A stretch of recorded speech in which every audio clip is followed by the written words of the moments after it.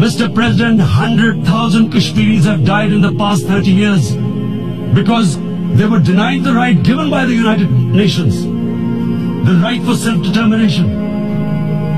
100,000 have died and 11,000 women have been raped. There are two United Nations human rights reports on this.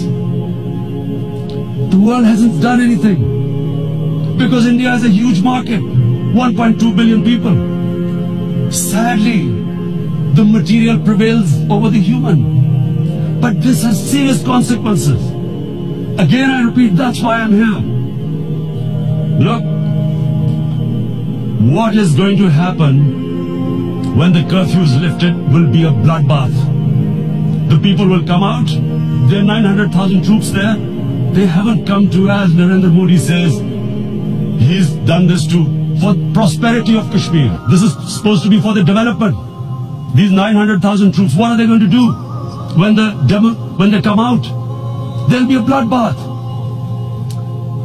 Has he thought it through what happens then?